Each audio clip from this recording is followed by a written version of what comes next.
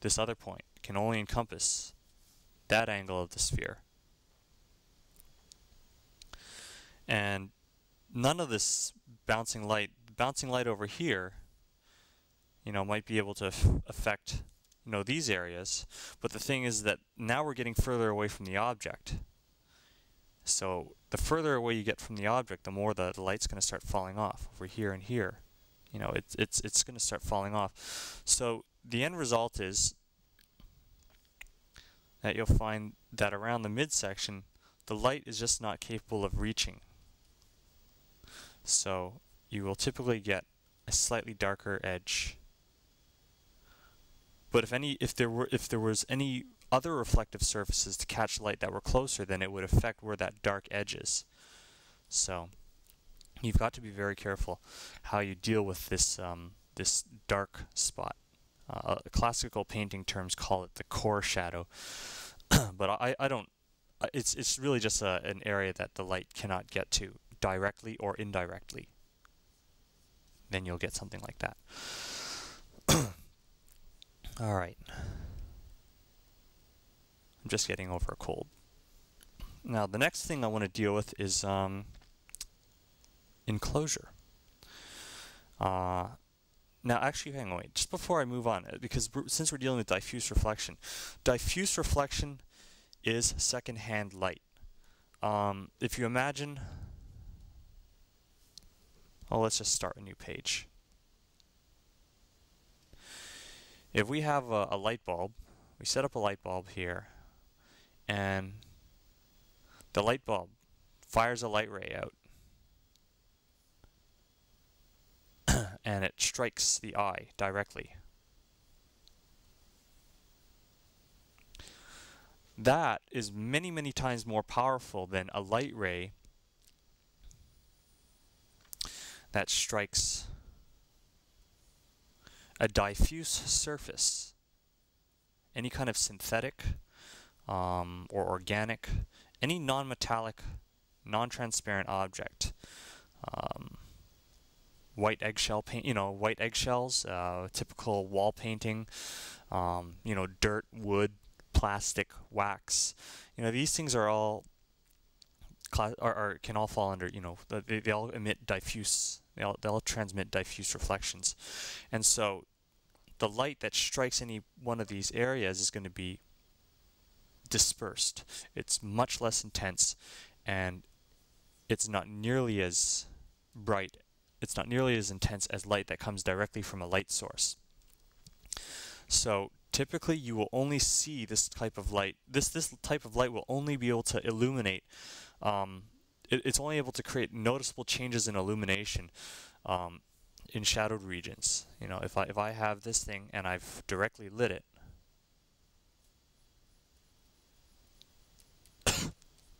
secondary reflections, this diffuse reflections, diffuse illumination, the secondary illumination, will not be able to affect will not be able to make any noticeable change in areas that are lit directly. It'll usually only have a very, very subtle effect. Emphasis on subtle. In the shadow regions. Sometimes it's not visible at all. But that's the way the diffuse lighting works.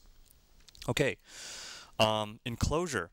Enclosure is something else I'd like to talk about. It's a term I came up with when you're dealing with. All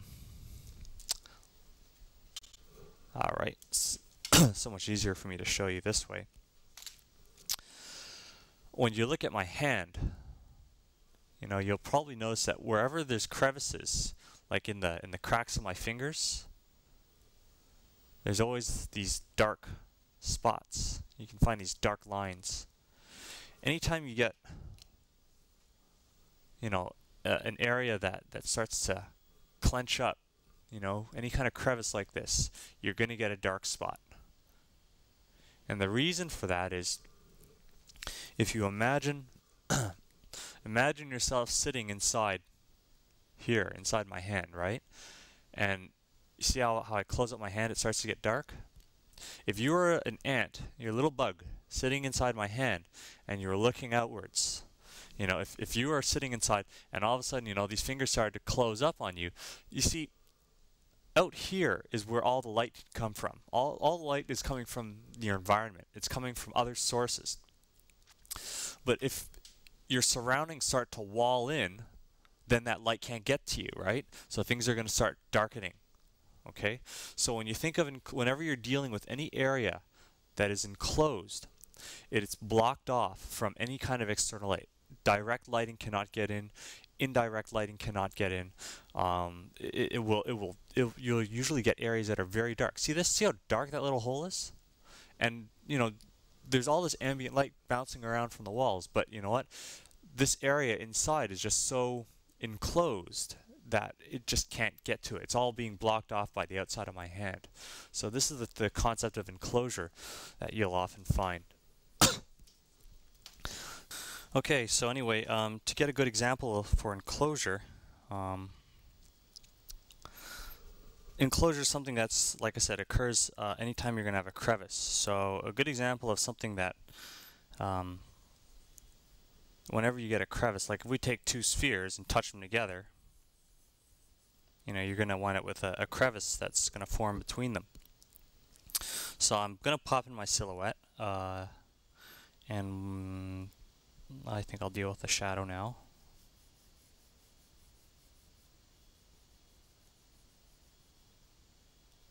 Okay, so by throwing down my shadow, I've determined which direction the lighting's coming from. Actually, a good exercise is to do something like this. Make a series of balls, and then light them from different angles. So to do that, I'm going to start with one which is lit directly from above, then off to one side,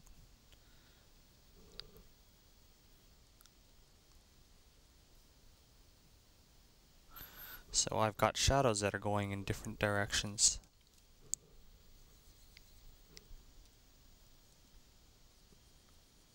Ooh, I gotta rub my eyes. Something's in my eye. Ouch.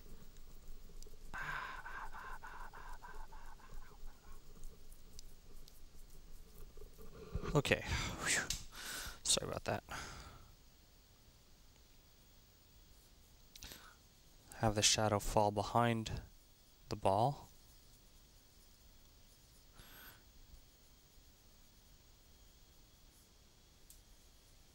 And we're back again. Okay, so got all these shadows.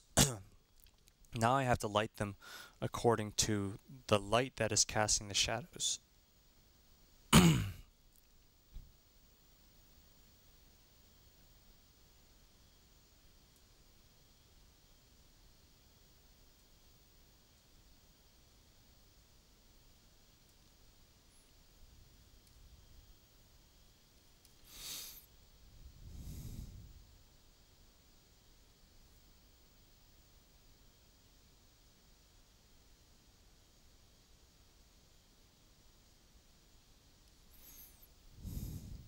This one, it's going to be, the lighting's much further away, so you're going to get a rim light.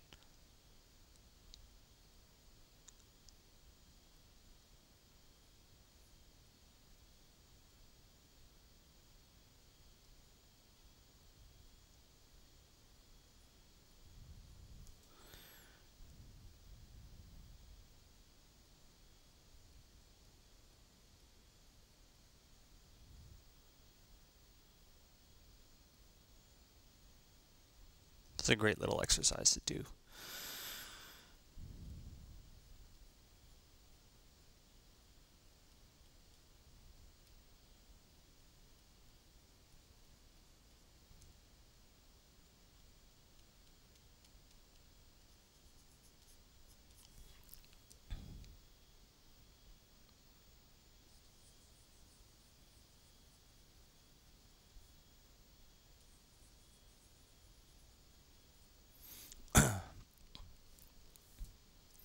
So, able to light these from pretty much any angle I want.